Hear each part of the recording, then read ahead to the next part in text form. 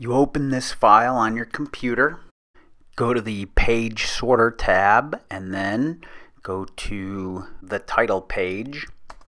Now it's important to do this in order. So once you're on the title page, go to the Response tab, then click the Properties tab, and down here, allow all students to answer all questions at their own pace. The other option is the currently displayed page. But if they're using a paper copy, you want them to be able to answer at their own pace. And then a little further down, show results to all students.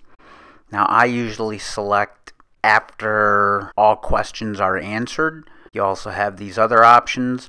I never do after each question because then you get a lot of yes, and that drives me crazy.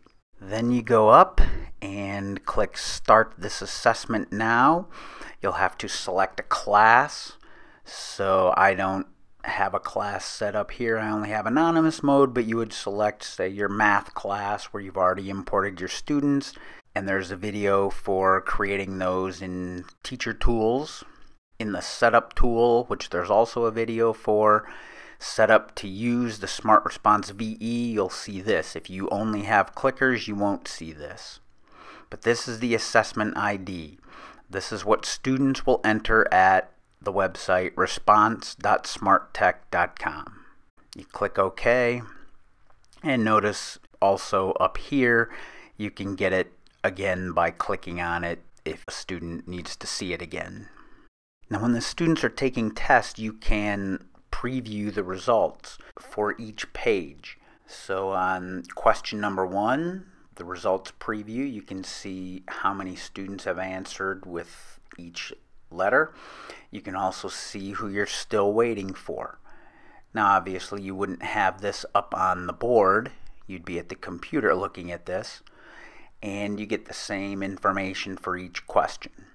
Now when all students are finished, or at the end of a period, you have to then stop the assessment. That's when all of the data is collected and sent to the Teacher Tools. You see there it's collecting the results, and it will show up in the Teacher Tools with the name of the assessment that you gave it from the title page. So this would show up as Chapter 2 Math Test. So that's how to create an answer sheet with Smart Response and run the assessment with the students in Notebook.